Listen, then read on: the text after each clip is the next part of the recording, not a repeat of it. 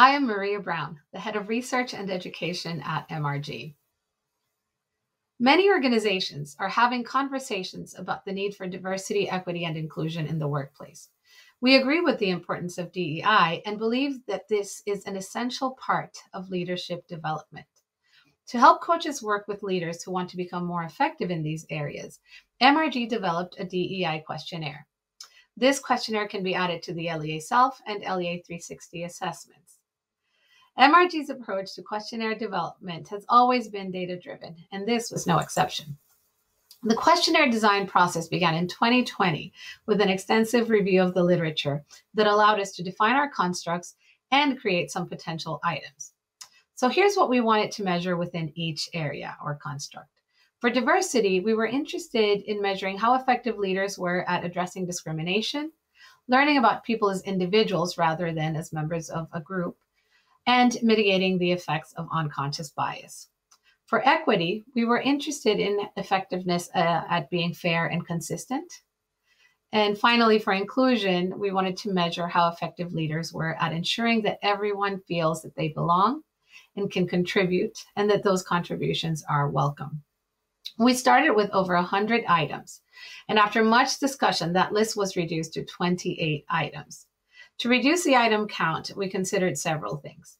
First, we limited it to aspects of DEI that are relevant in a leadership context, because this was going to be part of the LEA, the Leadership Effectiveness Analysis.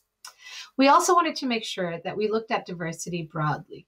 Diversity comes in many forms, so we wanted to include items that could apply to any type or any form of diversity, not just race, not just gender, not just age, and so on, but any form of diversity.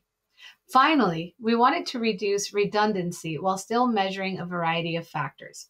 So we allowed some similarity between items to find the best way to ask questions and measure effectiveness, but we limited how redundant the items were.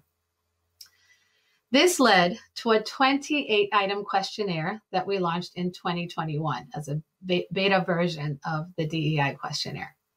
Data collected during the beta phase were used to evaluate and update the questionnaire further. So in this phase of the questionnaire development process, we determined which items best align with the areas of diversity, equity, and inclusion by conducting a factor analysis and by determining how items correlated with relevant measures in the LEA Leadership Impact Questionnaire. With actual data, we were able to eliminate the redundant items while still ensuring that we measured each construct fully. The end result is a 9-item questionnaire that provides useful feedback on a broad set of areas in DEI. We will continue to evaluate the questionnaire, especially as we add new languages and start making those available. Now let's look at the questionnaire. As you can see here, there are 3 items measuring each of the 3 areas of interest: 3 for diversity, 3 for equity, and 3 for inclusion.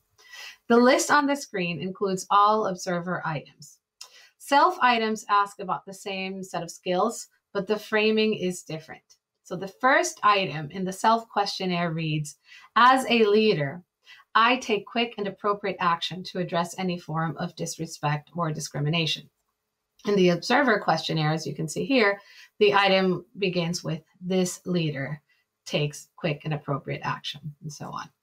By asking both self and observers to rate leaders in these areas, leaders have the opportunity to reflect on their effectiveness and then compare their self-perceptions to what they are conveying to others. This is an important first step to increasing self-awareness and setting the stage for development.